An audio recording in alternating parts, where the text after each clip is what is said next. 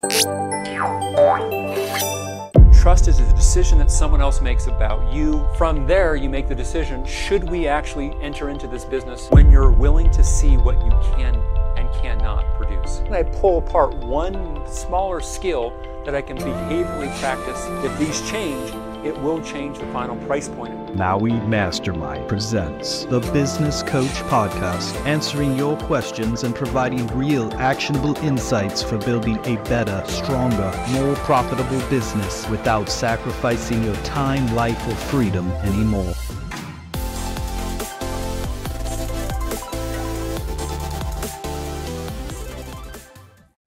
Well, welcome to this episode of The Business Coach.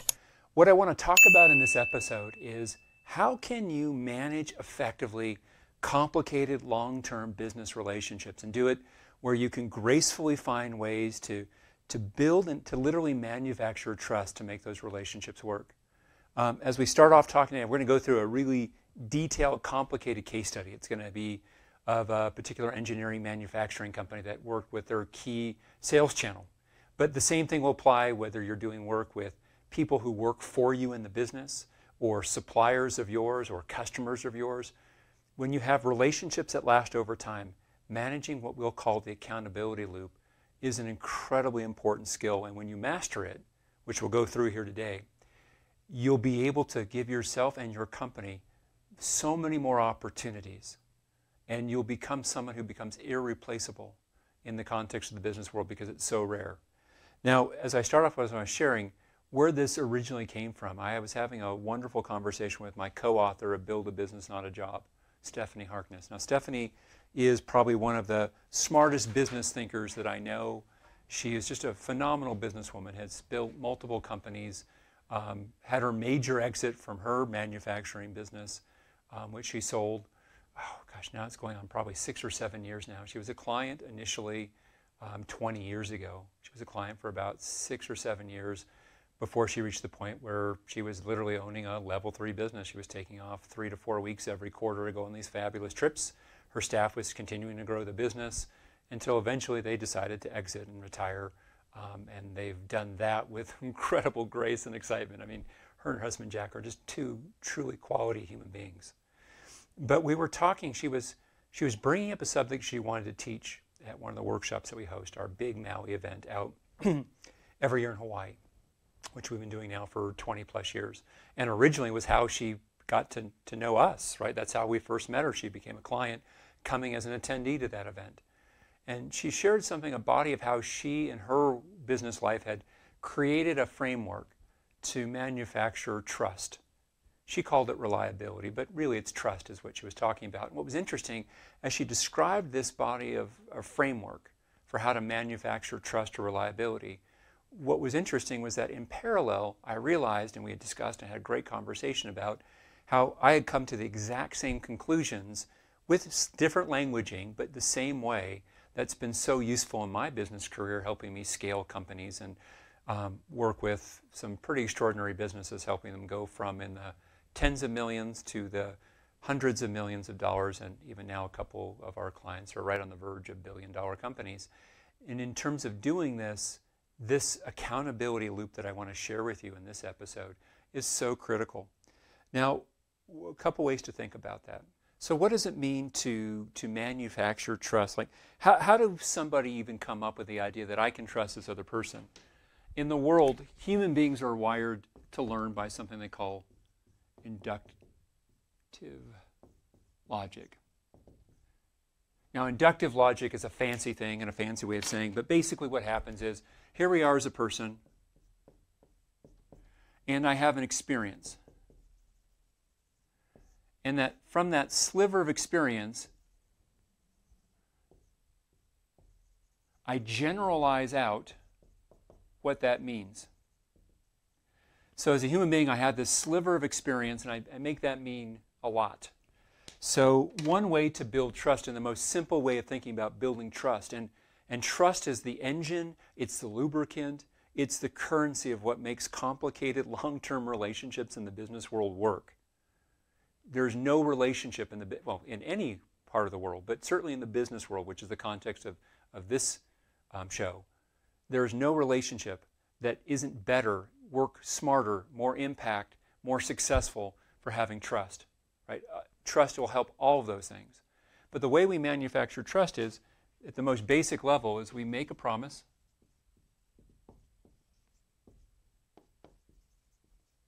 And we keep a promise.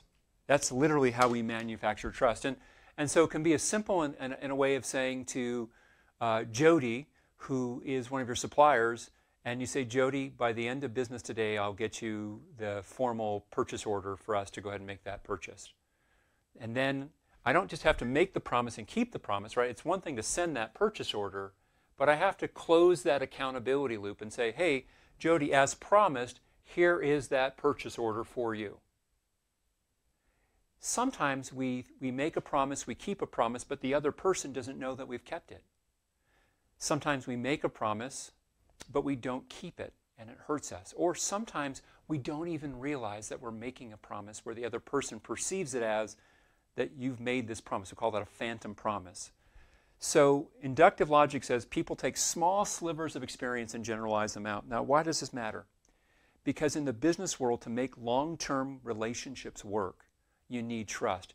And trust is not, well, let's think about what trust is. Trust is not something that you internally are or aren't. I'm a trustworthy person. We're not talking about a quality or a characteristic or a value. We're talking about trust as a judgment, a determination that some other person makes about you and your company. When they say, I can trust you, they're saying you're reliable. I can count on you to deliver what you promised. I can count on you to keep your word. I can count on you to do the right thing. That's what trust is. Now, the challenge is most people think about trust and they think about it as a quality or a characteristic. Either I have it or I don't. But when we realize that trust is through the viewpoint, the perspective of a third party, always it's through the perspective of a third party, and how that third party views things is through these slivers of experience where they take small experiences with you, with your company, with your product, with your service, and they inductively make that mean more. They start from the specific and generalize that out. If we can start with that understanding, what that allows us to do is it allows us to literally manufacture trust. And I'm not talking about this in a manipulative way. I'm talking about this in a sincere, authentic, value-oriented way. You know, over time, they're going to have a host of experiences with you that is going to flesh out their view of you. But the critical phase for any of these relationships is early on. Early on, if you can make and keep a promise in such a way that the other party knows that you've made the promise and knows that you've delivered on the promise, you're building trust early. And so what happens, you do that once, twice, 3 times, and all of a sudden you're now a person that they start with the frame of, this is a person I can trust. This is a company that I can count on. This is a group that I can rely upon. We're starting to manufacture it. If I get off on the wrong foot, I make a promise or don't even realize that I made the promise, but they feel that I have, and I don't deliver, or I deliver in a way that they really aren't seeing that I've delivered, or they're not satisfied or happy with what I've delivered, then I now am, in their view, from those few small experiences, someone they can't trust, and as a result, I'm now battling uphill to regain trust. It's much easier to start from the high ground and from that frame of, yes, David, you're a person that I can trust and rely on, or you're a company I can trust and rely on, and then build from that high ground. So remember, it starts off with making and keeping a promise, but doing it in a way that the other person recognizes that it's been done. Remember, trust is not something you have or you are, but trust is a judgment, an assessment, a way that other people view you, what you've done, your company. It's a decision that they make. And if that's the case, the good news is that we can master the skill set of how to make and keep promises in such a way that it works. Now, we have to be careful. When we think about making a promise, we talk to somebody and they say, I want, or I need, and they say X, Y, and Z. You know, if I'm a builder and I'm talking to a person, I'm going to do a remodel in the kitchen, they might say, you know, I'm looking for, I want all modern appliances and I like this type of design aesthetic. Those are the things they say they want, and that's true. But what they might not know to say, or they might never have articulated because they think it's an understood thing, is they might have some other needs. Like, hey, we can't go over a certain budget threshold because I just can't afford to go more. Or, hey, my big concern is I've got to live in this house while this is going on, so it's got to be done fast such that it's minimal disruptions. Or we've got to keep the mess and the noise to be during the day while everyone's at work and not spilling over. Or I might have a whole host of other concerns or needs that are, we'll call this the underground, that my job in this relationship is that I can be a person of immense value where opportunities will flow to me more and more if I can take this underground and these implicit or hidden assumptions or phantom deliverables, and I can bring them to the level of explicit. Well, actually, what's important for me is X, Y, and Z, but also A, B, and C. I need these other things as well. So part of being skilled to navigate accountability and being a person who can build trust in these relationships is being able to pull what's underground and make it explicit. Also, sometimes you're on the other side. You might be the customer trying to get your kitchen remodeled. How you pull forward and express what your concerns are and understand what you would expect from the other person and articulate and verbalize that and make sure you get agreement and tying down agreements of what your expectation should be. Really, really hugely important. So when you think about trust, trust is a decision that someone else makes about you, your company, your products and services. And it always comes from their framework. If we want to be trusted by a person, we always have to recognize that they are the ultimate person who gets to decide if we, in their view, are in fact trustworthy. If we are in fact a company or product, service, brand that they can trust. We can't just say, well, of course you need to trust us because we're honest. It's not about that. It's a decision that someone else makes about you. We influence that. We can harness that, but ultimately we don't get to control that. That's the other person.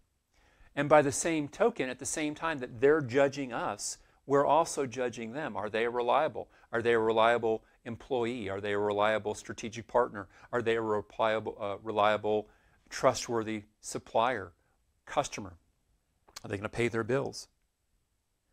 The key part is, if we only take care of what they explicitly say, we're clumsy. By the way, it's a good thing, right? You know, when you think about it, most people, they don't take care of really, they're mixed whether or not they actually do the deliverable. Now, if you can go to another level higher and consistently deliver on what you've quote-unquote promised, that's good. But sometimes, though, whether you say it's fairly or unfairly, the other party has hidden needs that you just checking off that I've delivered what's in the contract can still leave them unsatisfied.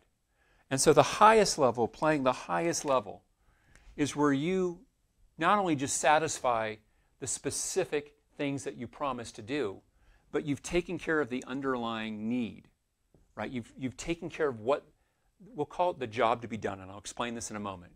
And when you do that, that's when you're putting happiness and thrilled and the relationship and trust on steroids. I mean, it just does so much. So let me talk for a moment about something we call the job to be done. Please write this down in your notes. I'm hoping that as you listen to this podcast or watch it, that you do take notes. I'm trying to give you enough value that's worth it for you to take notes about things. But the job to be done, it's a term that comes from a guy by the name of Clayton Christensen, is the person at least who I learned this from. Clayton Christensen is a business executive who built a $100 million company, then he became a professor. At the time I first started reading his stuff, he was a professor at Harvard Business School. And he had a book called, that I still think is a fantastic read. I strongly encourage you to read it. It's called How Will You Measure Your Life? It's a fantastic book. One small chapter in there, he talked about the job to be done. And let me describe what this is. So I'm going to do a couple of examples. I'll start with a really very basic example, and then we're going to build, and we're going to actually do the rest of this episode of this podcast with a complicated business relationship case study. I'm going to share with you about Acme Inc., who's an actual client of ours. I have changed the identifying information. I got their permission, but I want to share with you an actual one. They're an engineering manufacturer who build widgets, we'll call them widgets, and have serious line of widgets that they're really quite technologically amazing. Now they sell through a strategic partner, a platform company who we'll call Platform LLC. And managing that 20+ year relationship is complicated and difficult, and they need to up their game. And I'm going to go through how to use this accountability loop in that context. But the job to be done, you know, before I came in to do this recording today for the podcast, which is in a conference room right next to my main office. We've created it and built the lighting in and the staging in, the whiteboard that you see me drawing all over. Let's be a little bit more fun. At the same time, so yesterday I said to my assistant, I asked her, I said, hey, just a reminder, tomorrow morning I'm going to be doing 2 episodes of the podcast, recording them back to back. Now, I've asked her when that happens that there's certain things that she needs to do. Make sure the lighting is set up, make sure the cameras are there. So some of those things are explicit, including things like, hey, for the microphone that I'm going to be using, always change out and give me a fresh battery. You only need to have it happen once where you go to record and all of a sudden the audio cuts out 30 minutes into an hour podcast and you're like, oh, that was good stuff. I have to go generate all that energy and record it again. Now, what I didn't explicitly say though was I like the conference room I'm recording to have fewer distractions.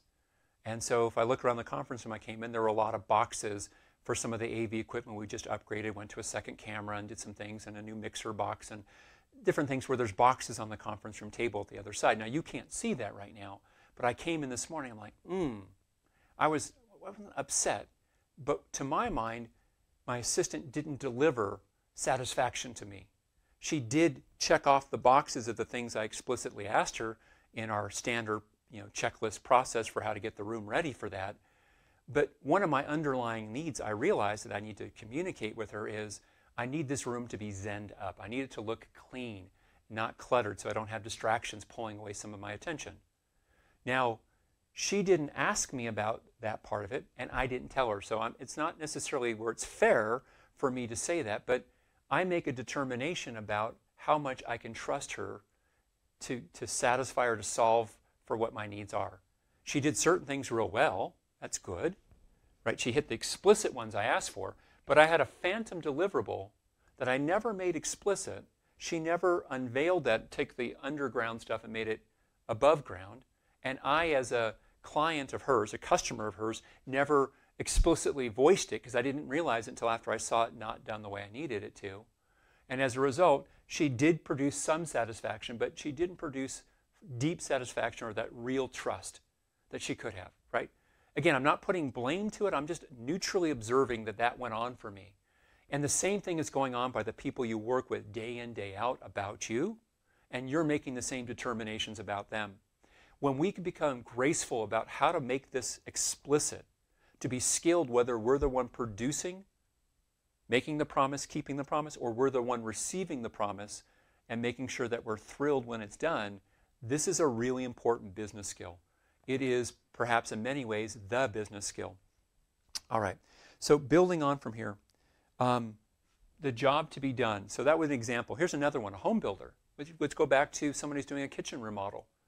We can specify out the scope of work. It's going to have these types of appliances, a new range, a Viking range, and it's going to have these Sub-Zero refrige and a separate wine refrige, and it's going to have one sink over here, a second prep sink over here. It's going to have, we can spell out all those parts. But if the builder produces all those things, checks all the boxes, but never understood that part of my need was how to minimize the disruption of my life of this builder coming in and remodeling the kitchen. He never managed that part of it. I might be satisfied with some parts, but I'm dissatisfied in others. And that hurts how I feel about that builder and hurts me referring more business to them and probably leaves me a little dissatisfied, and I might be a little bit more demanding toward the end. Now you could say, is that fair of me? I don't know, right? Fairness isn't an issue here, but this is how human beings are wired and work. A skilled producer, a skilled builder would have recognized that the job to be done wasn't just to do the kitchen, but the job to be done was to give me back my home as quickly as possible with minimum disruption so I can get on with enjoying my life and enjoying my home, my place of peace from that part. That was part of the job to be done. And a skilled producer has to elicit from the other party what really is the job to be done. And so we're going to come back here again to this example of Acme Inc. in just a moment. So when we talk about business relationships over time, we have those initial promises being made, but when we can not just satisfy what we've explicitly agreed to, but we can dive deeper to know what's the result that really matters and why is it important to the other party, and we can produce that. Now we go to this much higher level. And when we do that consistently in the community, in a business niche, we create a reputation, or a company creates a brand such that opportunity flows. We now can charge more pricing wise and can cultivate better customers or better clients. We can dominate a niche because we've earned the reputation of being a company, a product, of individual that people can trust and rely on. It's a big, big deal. So we need to get very good about how do we make promises? How do we elicit what really is the underlying needs, desires, and concerns, so we don't just deliver on promises, but we make better promises that we deliver on. We have to learn how to be a person who knows how to be a receiver of these things, like to be the person who's receiving this work, a customer or a client ourselves, and how to get our needs stated, but also to understand the other person's side, such that we can be a better consumer of their product or service. And when we do these things, this loop, which we'll talk about this 4-step loop, what it allows us to do is it allows us to produce at a higher level. It gets us results where we receive at the best of someone he has to offer because of how we manage that. How do we navigate this over time? So what I want to do is I want to go through what this accountability loop looks like. Once we're done going through the accountability loop, what I want to do is then I want to give you a set of skills. We call these micro skills. Because here's the best part. I'm not just going to tell you that you need to build trust to make your business relationships work over time, especially if they're complicated long-term business relationships. That is so unhelpful. That's maddening. Telling me what I need to do without giving me the concrete steps how to do it would drive me crazy. It's a pet peeve of mine. So I'm going to go through the accountability loop. I'm going to train you on how you can do it better. And then I'm going to give you a body of skills. I'm going to make them explicit that you can practice one at a time. You practice a skill for the next 90 days. Then practice the next micro skill over the next 90 days. And you do this over time. You'll be building in layer by layer by layer the skill of how to become a person in your marketplace and a company with a culture of trust, a company with a reputation in your business niche. So let's start off by talking about this accountability loop. So there are 4 steps with the accountability loop. Step number 1 of the accountability loop is, we call this understanding the real needs. Understanding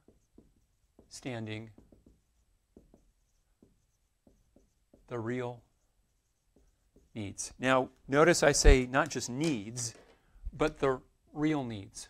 Now, in this process, there's going to be 2 parties. We're going to simplify this. Some relationships, there are more than 2 parties, but we're going to pretend there's 2 parties. What we're going to call these 2 parties is we're going to have the person who produces the work, so we'll call that the producer, and we're also going to have the secondary person to that, which we'll call the client or the customer. Now, if you are selling to an actual client, you're producing for the client. But inside your company, you have producers and clients. For example, Rich Wood runs our coaching program. He's our coaching director. He's fantastic. From time to time, he asks me to contribute a piece for our coaching team. Like, for example, later this week, I'm doing a special training for, I think, 7 or 8 of our coaches. And so I'm the producer, and the coaches and Rich that will be part of that training, they are my client or my customer. I'm promising to produce a certain result for them. So you're both in your life. You need to be a skilled producer, the person who makes promises, produces and delivers promises. And you also need to be a skilled consumer of promises, a skilled client of persons making promises or companies making promises. You need to do both. So we're making that distinction here. I'm putting language to something that's just you've been doing for years without any type of precision and without necessarily having a language or a structure for how to do that. So understanding real needs. This is me knowing from the other party what matters to them, like what is their need and why does it matter. And then I also have to know about what are the things I need from this interaction and why does it matter. So for example, if I'm the producer and I'm selling to some other company about we're going to come in and coach 4 of their executive team and the owner, I know some of our needs would include that we have a client who's going to be coachable, that they're going to be willing to go the long term, because much of the value of coaching happens not just in the first 90 days of coaching, but you start having results at the 6, 12-month mark that in year 3 and year 5, you're compounding the results so they go much steeper over time. Those are some of our needs. Now the other client says, well, I need to make sure that I get a good ROI, a good return on investment within 6 or 12 months so that it's producing more than what it's costing, that it's becoming a source of strategic profit for us. I'm needing to make sure that I get a good structure, that someone's going to hold me accountable. That's a whole body of concerns that they have. So at the understanding real needs stage is before I go into that interaction to have that relationship with the other party, I should just pause. What is it that my needs are from this interaction? And what do I think their needs are and why? And then I should be also willing to talk with them about that early on. This is early on. And from here, your goal from understanding needs is to qualify enough to know, should you make a promise? Should you make an offer, right?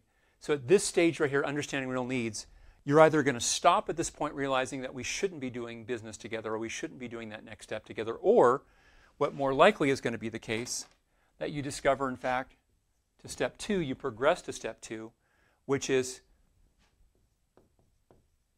clarifying and negotiating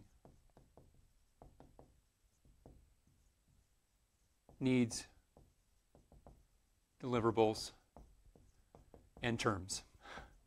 So step 1 is to understand what are the real needs going on here. And I'll tell you that you will generate amazing trust in your long-term relationships in the business world when you're willing to see what you can and cannot produce, when you're willing to see what you can be successful doing and what you really can't, whether you don't have the capability to do it or the resources to do it or the time to do it or the attention, and letting the other party know up front versus saying, yes, I'll do this, but then not delivering. I'd rather disappoint up front by being straight with somebody, by understanding when we go through real needs that it doesn't fit for you. Either you don't have the ability or the resources to produce, or you don't see how it really fits your needs to work with that person or that company at that time. And that's perfectly appropriate if you say it up front. So the accountability loop starts with understanding needs, and it goes to clarifying and negotiating needs, deliverables, and terms. This is where we're spelling out from the other person, hey, tell me, and let's use the example here of Acme Inc. So Acme Inc. has, they're a company that manufactures technical widgets, we'll call it that. And when they design these widgets and build them, they might have $1 million or more of development cost to come up with a new line of widgets. And then Platform Company sells those widgets through to its large customer base, and it's a sales channel. Now, Platform Company sells Acme stuff, but it also sells probably 50 or 100 other manufacturer stuff on their platform. Now, needs of Acme as they design these things are, we need to make sure that we have a path to profitability for every product that we build. We're going to have to make sure that we're going to reach profitability in a reasonable frame to get return on the $1 million of development costs we have to put in before we receive money back. We're going to need to make sure that we have a commitment from the other party that they're going to promote our stuff. If we're going to develop it for them, that they're going to promote it and sell it in enough volume and at a certain price point with a certain margin such that we can have a path to profitability. Now, that was the explicit part of what they had. When they started clarifying and negotiating needs and deliverables, what they also realized was they had an issue where Acme would create a new widget and they would deliver the widget to Platform Company, and Platform Company would say, this is good, but we need to test it out more about this and this. And really, we need to have better performance on this. They they would change the goal line after the delivery had happened. And Acme, the company, our client, was not realizing that this was going on or not knowing what to do about it. We'll come back to that in a moment. Just know that that's a problem. They had a need, which is for them, they had to optimize or shorten the development timeline between putting money in and actually having a product start to sell so that they would get recouping their investment and getting to profitability faster. That if they gave the product over to Platform LLC and Platform LLC made them go and do 2, 3, 4, 6, 12 more months worth of work to add features or tighten up functionality, that was a form of scope creep. You remember from the last episode of the podcast. And that scope creep was killing them or hurting them deeply, mostly in terms of cash flow and also in terms of opportunity cost. Waiting 7 or 8 months before they started selling a product that was ready to go to market, they lost 7 or 8 months worth of revenue. So when you get from understanding real needs to clarifying and negotiating through what both parties are going to agree to be doing here, part of what we have to do is we have to take what's underground and make it explicit. Skilled people get good about eliciting other companies' real needs or other parties' real needs, especially in long-term complicated relationships. So we also have to get good about what does platform need, right? Platform has a body of needs that they have with this part, and you think about it. So here we have Acme. 90% of their sales are through this one sales channel. It matters to them greatly. But they've been doing this for over a decade, but they really did it more informally. They hadn't put any precision to how they're working together. And if for some reason there's a delay in the release of a product, Acme is the one who bears the cost. They're the ones that has all that cash, $1 million or more, tied into a product. And if it's delayed by 12 months, they're the one who's basically covering the cost from that. Now, their old way of doing this would be simply to sit down with Acme, and maybe once a year or every 2 years, they would sit down and do a product review meeting with this platform company. And they would agree on a series of products, 3, 4, 5 products lines that they're going to be making over the next 3 years. And then Acme would go and design and make these products based on this and would deliver it to them saying, hey, here we go. Here's the widget 1000 series. And then Platform LLC would then look at it and say, well, we need to test it this way, and we really need it to be a little bit more like this, or we need a little bit of that function, and we need a little bit of this. And so now Acme would go back and try to re-engineer the thing to meet their needs, and then 6, 12 months later, they would finally start selling it. It would cost 50% more. They'd have holding costs and the opportunity cost. It was a big deal. But they would do this meeting, they would create the product map of what they wanted to do, and they would create specifications. A requirements document of this product line, the new widget 1000, needs to be able to do X and Y and Z, the specifications. But they did it in a very loose way, and because of that, when Acme would be doing the development, sending their quarterly updates to this platform company, they only found out that they didn't really take care of the underlying deeper needs of their partner after they had developed and delivered, which is too late. To make changes at that point is very expensive. And it was hurting them. It was delaying launches. It was tying up cash for a much longer period of time, millions of dollars that way. So step number 1 says we have to understand needs, not just what is stated, but the underlying why behind those needs, so we can take some of the underground pieces and make them explicit. For Acme, they needed to make sure that they made profit, right? That there was a path to profit, that to develop a new product, a new widget, made financial sense, both by their expectation of how fast they would be able to start selling it, how many units they think that the platform company would sell, and also at what price point, so what margin would Acme get. Their biggest variable that as we started to make this explicit, that they didn't think about before, but now became explicit as a need. One of their real needs was to optimize for how fast they could get that product developed and being sold in the marketplace. They had another need that they thought about, but they never really clarified with their partner. They had a need to differentiate. For example, they had the widget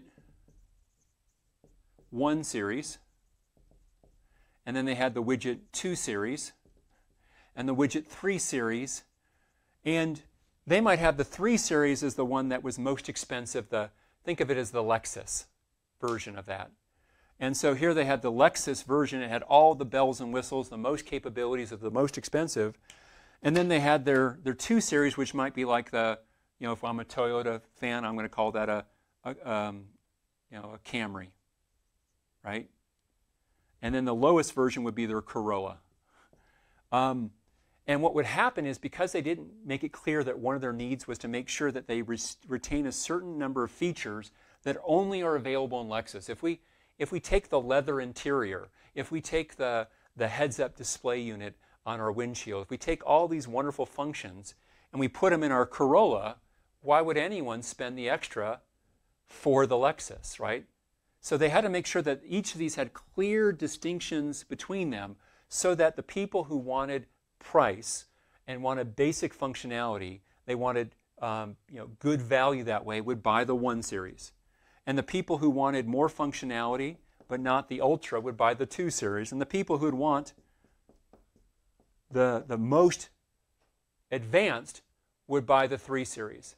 And that's a really important thing for us to consider and think about, because they needed to have clear distinctions between those, such that selling the 1 Series doesn't pirate their 2 or 3, because that was one of their needs. But they had never made it explicit. They had hinted around it. They had brought it up. They'd never really been very, very clean on that part. They also needed to make sure they had a partner who didn't stall going to market, who didn't throw in lots of last-minute requests or last-minute change orders for the new product that they had developed that would delay things. That was really important. But they'd never, again, clearly articulated their need with that and negotiated through what that is. Now, what was the other person's? Their platform LLC had some real needs as well. They needed to have a great product that would actually sell well. In this case, every time someone bought a widget, let's say someone made an order for $10,000 of widgets, the cool part for the platform company is that this was a core product that would oftentimes sell through $100,000 of other products along with the sale. So when you bought this, you would buy another 100 grand of other stuff. It would not be uncommon. So one of their things was they wanted to sell more of the widgets, which means they wanted a price point that was lower, because they made a lot more money selling the other products that were not Acme's. That's a little bit of a disconnect there. They have to navigate that. They need to make that explicit. They also want to make sure that it's profitable for them, which means that they want to make sure, since the platform company who sold it has to support it over time with the technical support. That's expensive. If stuff breaks or stuff is complicated and difficult to use, that was important to them. They wanted to make sure that they didn't lose their margin by having too much after work or support work. And reputationally, they wanted to make sure that it was high quality, such that when they sold the widget, that their customer, who went on to spend hundreds of thousands of other dollars with them, was really, really thrilled. So those were some of the underlying needs. Now, how do we negotiate and navigate those needs? It's not so easy, right? To negotiate or navigate those real needs are there. First of all, we have to understand and put them on the table. So step 1 says we need to put what our needs are and what their needs are on the table as clearly as we can. Step 2 says we now, before we go into creating the deal, we have to dig deeper into their needs and be better about expressing our needs, especially the phantom needs that were never stated. This is really important. So in step 2, when we clarify, they would ask questions like, tell us here, platform company, what products do you most want or need us to develop? Why? If we were to create this product, how else does it help you succeed selling other products? Tell me more. My understanding from what you just said is, if we create this new widget, where it creates value for you is not just the direct widget sales, but for every $1 of widget sales, your expectation is you're going to have $10 of other peripheral sales for cabling or other parts that go along with it. Got it. Tell me here, is there a market need today for this widget? Or do you think it's something in the future there will be a need, but there doesn't exist a need today? Oh, it's a need today. Okay. How big, if you were to put a number to it, how big do you think the range of the need is? Is this $1 million of sales to $10 million opportunity? Or do you see right now the market wants $50 to $100 million of these widgets right now if we had them? Again, we don't, but if we could wave a magic wand and produce quality widgets, how much of it would the market want today? Oh, okay, tell me more. Why do you think that that's true? Got it. So what I'm hearing you say is that for every year we delay doing that, there's $50 million of demand for this type of widget that goes unsatisfied. Am I hearing you correctly? Got it. And then if I'm connecting the dots, this $50 million worth of demand for widgets that goes unmet right now costs you 10x that, so 500 million of other peripheral sales, because every time you sell widgets, you're going to have 10x more sales of this other stuff. Did I hear you correct with that? Got it. So speed to market is one of your most important needs. Did I understand that correctly? Now you'll notice as I ask these questions, this is me being a skilled salesperson, but you know, a skilled salesperson is also a skilled person to ask questions, to uncover and to make the invisible visible, to shape and articulate what needs are and why, and cost to status quo. Remember, Acme's one of their biggest needs was speed to market. They don't want to develop this product and have the platform company pause for 6 months or 12 months of doing this little fine-tuning work that doesn't affect sales or customer satisfaction. That really is more about preference and idiosyncratic preference in the market's need. Part of what we need to do is to define through where it's now in the best interest of our counterpart, of our, in this case, our client, who is our strategic partner, in this case, Platform LLC. I've got to make that explicit with that part. Now we can go on to talk about, well, what specifically should the product specifications be? And in the past, Acme would define this through in a very loose way. We're telling them and coaching them of how to be much, much cleaner about what that is. So first is we have to take what's invisible and make it visible. Once we're clear on what everyone's needs actually are, both the stated and the implicit or unstated phantom needs, we get them on the table. And now as we negotiate through, we can now navigate what would a successful relationship or deal look like for both parties. In this case, it's what's the product you want us to make, right? And under what timeline? And what's your criteria of success? If we were to deliver a really solid, knock it out of the park product, how would you be evaluating that part? Getting that clean. The goal here is to negotiate up front what that looks like so that later on as you start to deliver on that, they don't change the game and move the goalpost later on. Well, I know we said it needed to do X and Y, but now we realize here we are a year and a half into your development part. Now we need to know we needed to do Z as well. We got to be careful about that. We have to preempt that by getting that clear. And eventually, as we craft out what the needs are and what the deal is, we need to eventually get that put down in writing. Now, am I talking just a contract? No. Although a contract probably is a good idea in many cases, but some of the relationships will be more informal than that. So for example, let's say that you have a new chief marketing person in your company, Debbie, and you have a certain expectation for what the results are that you're expecting from Debbie. Debbie, what are the resources you think you'll need to create these results? Hearing those parts, here's some of the constraints we have. Tell me, how can you work within these constraints and still deliver on these results, right? We're going to negotiate this through, and now we're going to say, great, here's what I'm expecting over the next 6-12 months from you and the marketing team. I'm expecting you to deliver this many leads of this quality at this cost, whatever that part is. You're going to lay out that, and it might just be a recap email of what we've agreed you're going to be doing, the plan that you're going to be doing it with, and how you'll be checking in over time, right? That could be an internal customer or an internal client, how we do that part. In our example from Acme, it's going to probably take the form of, if not a formal written contract, certainly about here's the product brief that we're creating, a development memorandum of here's the product, the widget we're going to develop, and here's why you think it's important from your end, here's what your needs are, here's what our needs are, which would include things like not stalling it on the other side. That when we know we're ready to on our part, to actually have inventory in hand to sell on March 1st, we need to make sure that you guys have the launch for that all organized so that on March 1st or on February 15th, we start with the promotion, and that you're going to place your first stocking order perhaps on March 1, and maybe they start the promotion, then you agree on April 1st. But you want to agree to nail those parts with that. Part of navigating this also is, hey, for us to produce this widget for you with these specifications, here's what we need from you. So the example of our marketer, hey, Debbie might say to me, David, if you want me to generate these results, here's what I'm going to be needing. We're going to need to be working with an outside pay-per-click and online marketing company that we'll look for a vendor. Budget, I would imagine, for that will be somewhere between $6,000 and $7,000 a month initially, but we'll probably be scaling that as we have ROI. That might be as much as $20,000 or $30,000 a month, ultimately with the ad buy for what we're trying to accomplish, right? So Debbie gets to share with you what her needs are for me to accomplish what I want.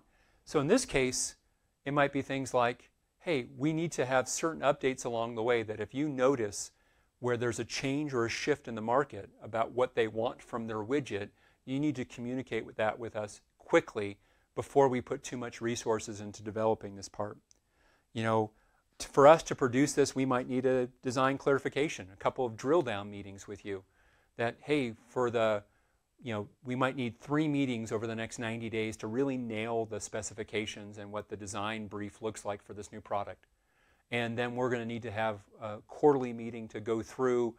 We can give updates and progress, but also hear back from you about your feedback along the way to make sure that we really are going to create a solution that's going to thrill you in the end. And then when we do deliver to you and we give you the heads up that, hey, we're 120 days out from having inventory in hand, we're going to need to make sure that you guys have your launch plan all in place so that you launch quickly, that we can get off for sales early. When we're done with this part, we need to have a check. Hey, if we deliver all of this on our side the way we've talked about here, are you going to be thrilled on your end? I want you to imagine it's 1 year from today. We've delivered what's in here. Has this solved what you really want from us? Has it given you a way that you feel really, truly happy and thrilled with what we've delivered, assuming we've met what's in here, right? I'm tying that down. If there's any kind of hesitancy on their part, ask them, hey, what else, what's missing from here that if we don't produce that as well, you're not going to be thrilled? Got it. Now that might change you having to negotiate timeline of expectations. You might have to also say that we can't do something and make sure you clarify that up front. You might have to change pricing if it's a different type of business relationship. But you want to take those unstated things and you want to make sure you have one last chance to clarify what they are. So that's step 2. Step 3 is where you're producing and delivery. Step 3 is produce and deliver. Now, here's the key part about when you produce and deliver. You're actually going to be fine-tuning expectations. Hey, here's where we stand on price and terms. Here's where we stand on timeline. How is it going? Is it working from your end? Great. And we're going to have to be navigating and consistently checking in with our client or whoever that is, internally or externally. In this case, it's Platform LLC.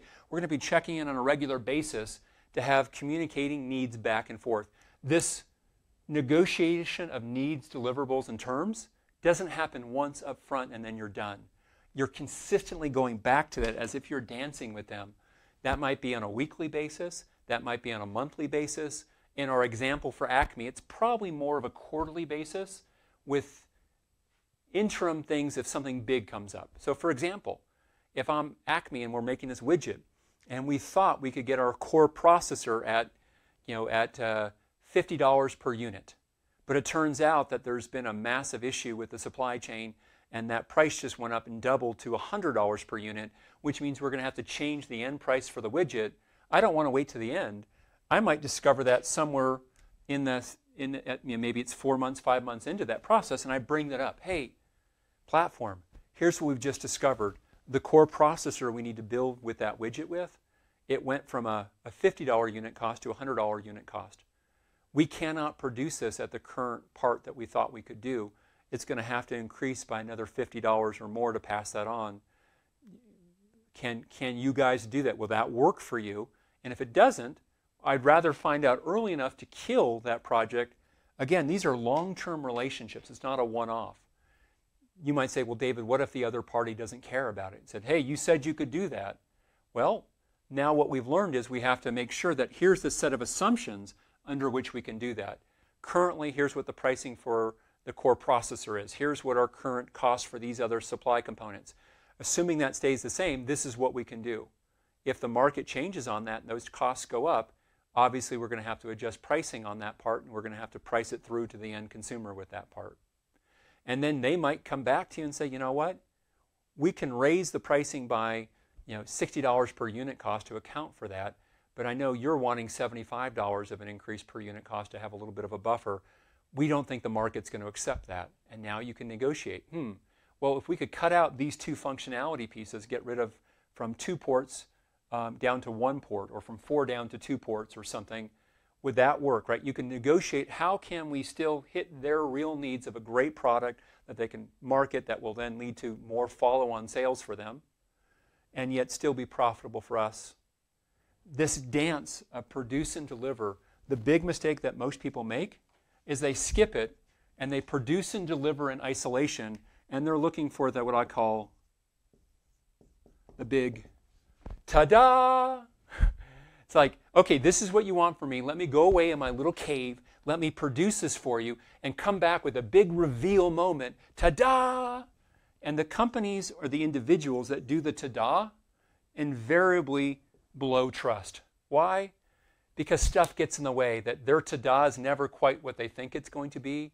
There's needs that never were elicited early on, that if they had done this with partially along the way progress reveals where there's good communication back and forth, this would be an upward spiral so that when they finally do deliver, people are thrilled.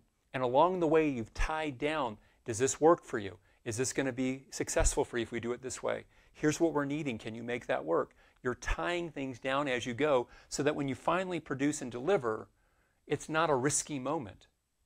There have been 100 other touch points along the way, or 10 other touch points along the way, so that you've manufactured thrilled customer or thrilled client, thrilled receiver along the way versus this big reveal moment. The people who do the big reveal moment, they like the burst of energy, but it's invariably a risky way to go. Sometimes it does work, but it's risky, and oftentimes you think you've delivered, but the other person is not satisfied. And I would make that a really important point. Now, as you've clarified in writing, you've recapped, this is your chance to align expectations.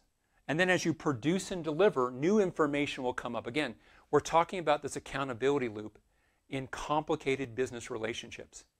In complicated business relationships, you rarely have all the information up front. You learn new things as you go, or that there are things that you didn't really think about up front that you discover as you actually live into this agreement to produce and deliver.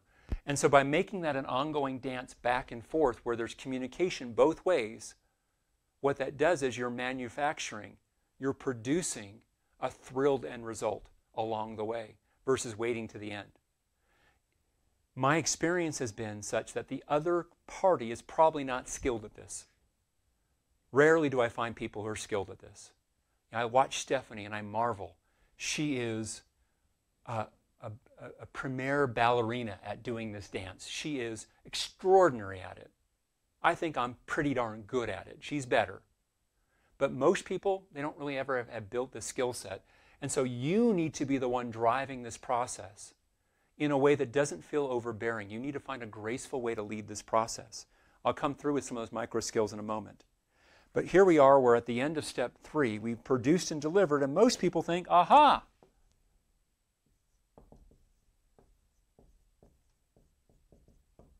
We're done.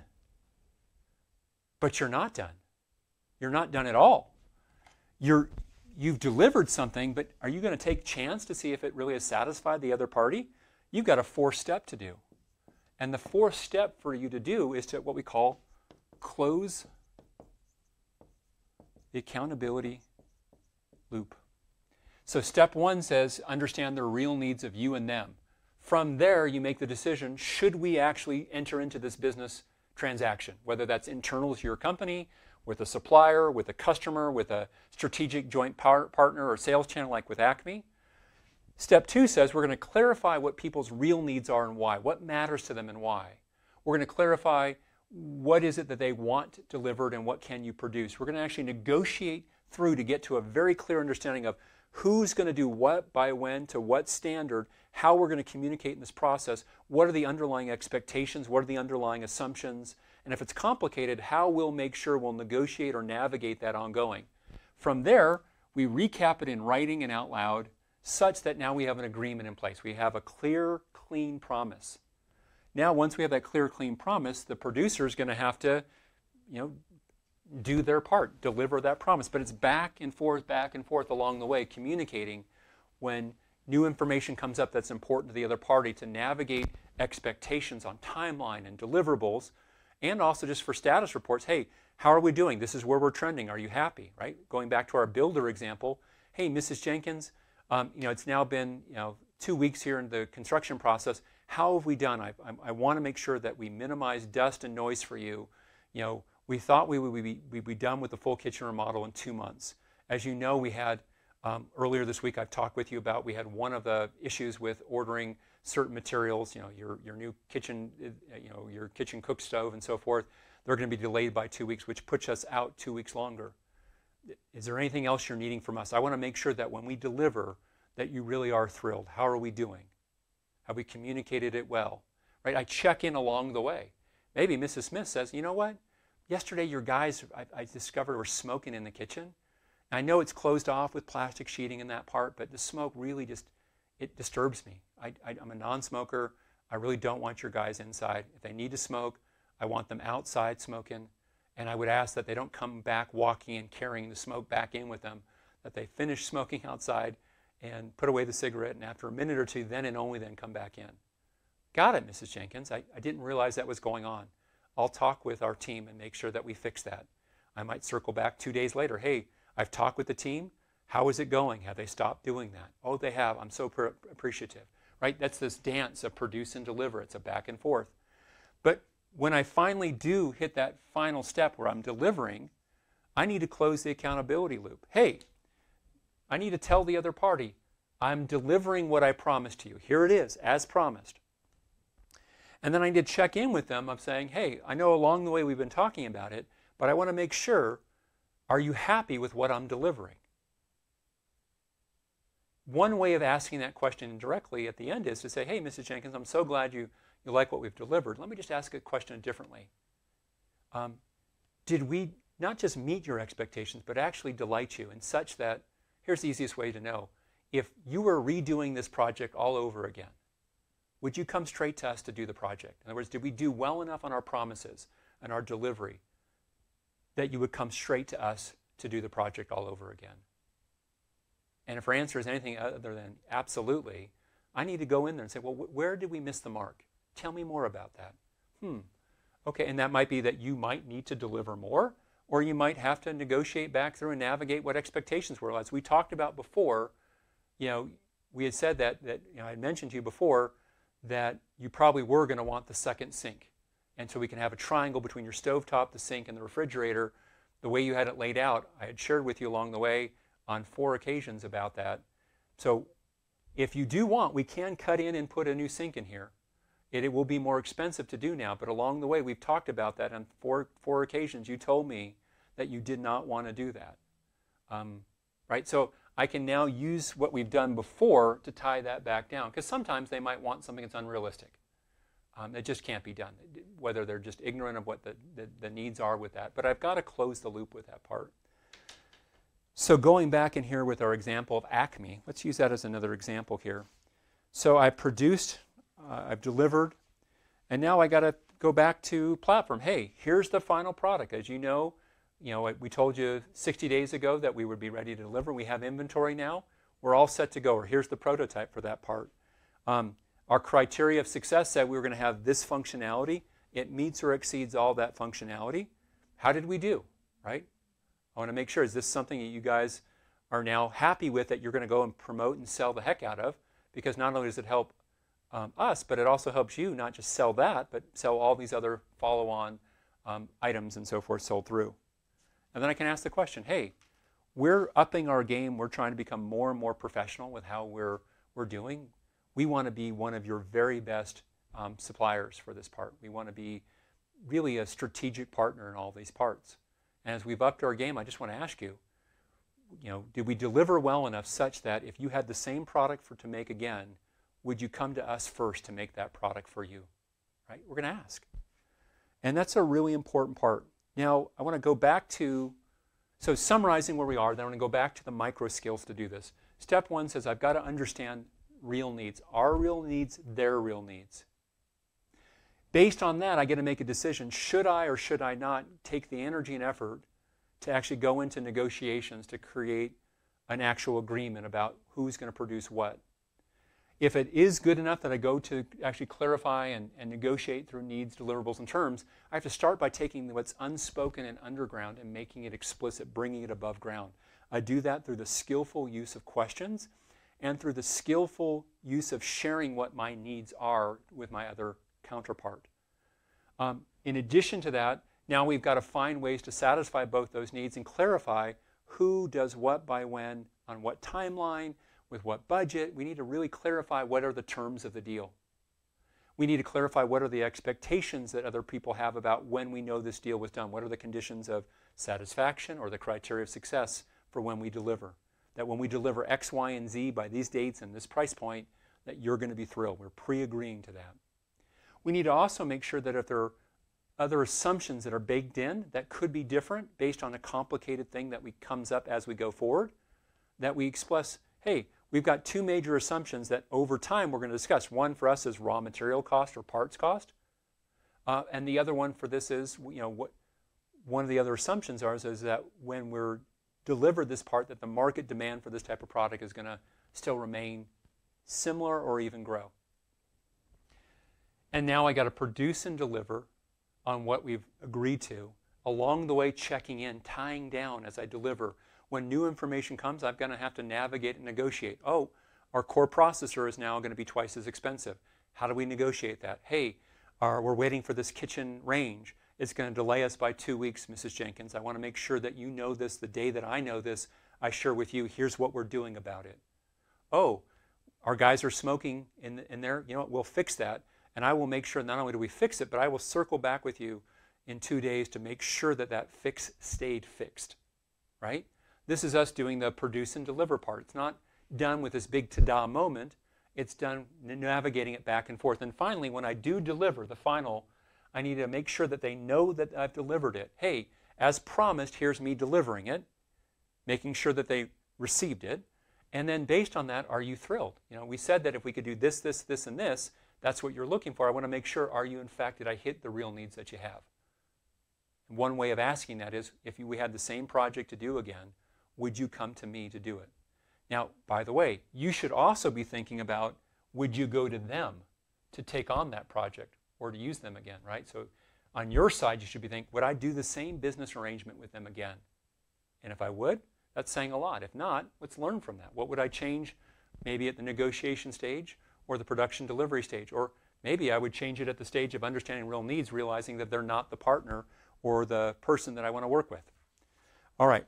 So I know this is information dense, but when you do this well, when you negotiate and navigate gracefully through this accountability loop, starting from step 1 all the way to step 4, you are manufacturing trust in relationships. And in long-term business relationships, especially complicated long-term business relationships, this is what lubricates that allows you to have someone who's thrilled.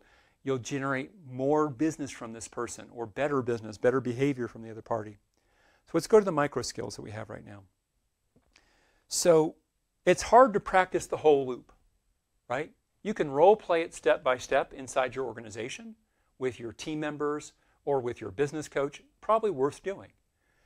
But one way of doing it is to break this down, and I'm going to break this down into 8 micro skills for these different parts. So here's one micro. First of all, micro skill is, if the accountability loop is the great big skill, it's hard to practice it. How can I pull apart one smaller skill that I can behaviorally practice in a micro way. If I were like my wife plays fiddle, right? For her, maybe it's how she does her fingering on the left hand. Or for her, it might be how she holds her bow that she's practicing. Or her posture for how she does. Or for how to put more expressive emotion. She can practice one skill at a time. It's hard to do all of it all at once. So the first micro skill is to get very good about discerning what your needs are and putting yourself in the other person's shoes and understanding what their needs are. That's one skill. You could practice that for a month. You could practice that for 90 days.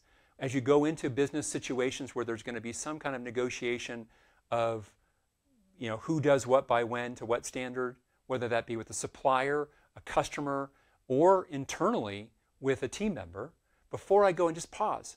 Take 2 minutes to write down what are my needs out of this part. Right? Going back to the example of getting this room ready for the podcast, I could be telling my assistant, I could be saying, hey, my needs are to have a very clean, clear room such that there's no distractions from equipment or clutter in the way that pulls me away from focusing right there to be as best I can delivering the information and sharing the stories and the insights for people listening so they can grow their business and get their life back. Right? I can also ask, what's her needs in this part? Well, she needs to have some clarity about what my expectations are. She might need me to show her what a clean room looks like. She might need me to go through and show her why, when something's not the right way, getting her up front to face the camera to say, can you see how that would be distracting? So that she has a way to see, so that she can better feel why this stuff needs to be done the right way. Second skill. I need to get very good at when I understand real needs of how to make an initial offer or make an initial request for an offer of the other party to go into negotiation of an actual deal. So here's what it might sound like. With Acme, it might say, hey, I think there's an opportunity for us with a new product. I think it's enough said that we should sit down. You should invite our team to come down to visit with you or send 2 or 3 of your people over to us, or we set it up by Zoom, that it's worth an hour to an hour and a half conversation to go deeper into exploring, do you want us to make this product for the market niche? Would you like to invite us over or for us to invite you there, right? That's me making an offer or making a request for them to make an offer of us. That's an example. So the step of understanding needs to go into clarifying and negotiating needs, deliverables, and terms, this transition part is getting good to get the other person rooted to put aside the time to actually have this conversation. Where that might sound like might be let's say you've got a vendor of yours. Hey, I think that there's more that you could be doing for us, specifically this, this, and this. I'll put out there that if you're willing to set aside 45 minutes, I would love to go through what our needs are, and then you can look at what are better ways that your company can satisfy our needs, and we can take it from there. Are you willing to set aside that time for us to meet? That's me getting good at making an offer to enter into step 2. Third, in step 2 itself, I've got to get very good about uncovering what real needs are, theirs and ours. How do I take what's invisible, these phantom or below the surface expectations or needs, and how do I make them explicit? So at least we can navigate and deal with that in the calculus of creating an actual deal. 4, when we've done that, I've got to get very good at restating what they've said such that they know that I understand, and I can shape their understanding by restating what they're saying better than they did in a way that I think progresses this conversation. I don't want to just parrot back what they said. I want to say back what they said. I'm hearing you say blank. And like I gave the earlier example, what I'm understanding is that one of your real needs here is that there's a $50 million plus opportunity to sell this particular type of widget on your marketplace. And so getting to that need sooner is important. Speed matters to you. I'm also hearing it's not just the $50 million of widget sales that matters to you. It's the 10x, it's the $500 million of other peripheral sales that when you sell the widgets to that marketplace, there's then going to be that other demand for other parts. Am I understanding why? Am I understanding correctly? Got it. So I've not just elicited, but I've shaped their understanding by putting it and articulating it, putting it to words in such a way that it progresses this process. Number 5, I've got to align expectations. This means I've got to be willing to have the uncomfortable conversations up front. Hey, for us, the 2 major cost components for us are X and Y. If these change, it will change the final price point at which we can deliver each unit to you down the road. And we need to make sure that you're willing that if we do have changes from that part, and those changes are more than 5 or 10%, we're going to have to pass that cost through to the ultimate customer. Are we in alignment about that, right? I need to align expectations both ways, and that usually means asking yourself, what are you scared to bring up? Oh, I'll upset them. Oh, I'll chase them away. And I want to bring that up in that conversation, maybe not at the very start, but somewhere in the mid part of this, I need to say, here's some of the expectations that we would have. Are these reasonable for us to expect that, right? How about for you? What are the things you haven't shared that would be important to you that I just haven't asked you the right way to bring that to the surface, right? We need to align expectations. So what I'm hearing is you're wanting this, this, and this from us. And this is what it looks like. Successfully us delivering looks like this. Got it. Is there anything else you would want that if we deliver it like this, then you would be happy and thrilled and you would do business with us again and again and again? Got it.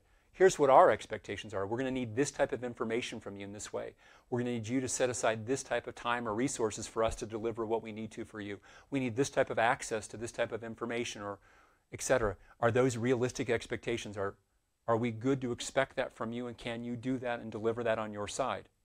We need to get that clear on writing, which is the next micro skill. Putting it down in a summary version so that you can, whether it's a formal contract or informally, even just a memorandum of understanding, it really is important. Even a follow-up clarifying summary email. Hey, here's what I took from our meeting today. Really important. Next, number 6, you need to have the self-awareness to know when you can't meet their expectations and tell them up front. There's a famous story about this, about how when someone would go to Marshall's Fields in Chicago in a store and they wanted to buy something, a salesperson said, you know what, you really would do better to get it from Gimbel's for this particular need that you have. Can you imagine the trust when you can tell someone, hey, we can't deliver what you want the way you want it to in this. Either we don't have the staff or the resources or time or it just doesn't fit for us what we're looking to do. If I can tell that person up front about it, although it might be disappointing to them, what you've done is you've manufactured more trust because they know that they can count on you to tell them when you need to deliver bad news or to tell them when you can't do something. As opposed to way too many people in the business world don't want to upset somebody, so what do? Yeah, we can do that. And then they don't deliver. When would you rather find somebody can't do something? After 3 months into the process and you're expecting something? Or would you rather them tell you up front when they can't deliver what you want? That's another way you build trust. Number 7, how to gracefully and effectively check back in along the way when new information comes up where expectations have changed or something's come up, or even just about status or progress. How are we doing? Checking in both ways. The ability to gracefully navigate that is a hugely important skill that you could practice that for the next 90 days and get good at even just that part would make a big difference. And finally, number 8, this micro skill of how are you closing the loop? On the most superficial way, it might be the next time a team member says, hey, I can't find the Stanislav contract. Can you get it to me? And I say, sure, I'll get it to you. I can be better about that and saying, hey, as I promised you yesterday, I said I would get it to you by the end of business today. Here's me delivering the Stanislav contract. Maybe if you were to look at my emails, my sent folder, you would see many times I will say, hey, Teresa, as promised, here is X. By adding that language of as promised or some version of that, what you're doing is you're checking and saying, hey, this is me delivering what I promised. If it's more complicated, I need to not just say, hey, this is me delivering what's promised, but I need to check in, hey, this is me delivering what's promised. My understanding is you wanted us to do these things. I think we've done that. Can I just check in with you? I want to make sure you're happy and thrilled. Can you just check in with that? Did this take care of what you wanted? Is this result, is this product what you wanted? Product being steps that you've taken or a literal physical widget, if that's the case. The real test, if you've closed the loop successfully and done this process, is would they do business with you again for this need? And it doesn't mean that you always are going to be successful. This is an aspiration part of it, this accountability loop.